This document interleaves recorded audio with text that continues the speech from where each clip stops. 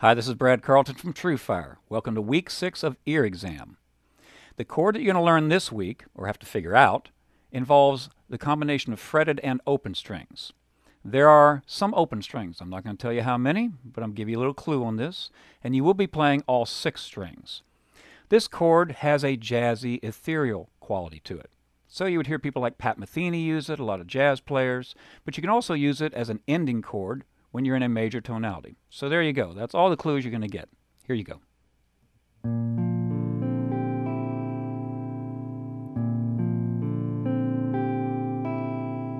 One more time.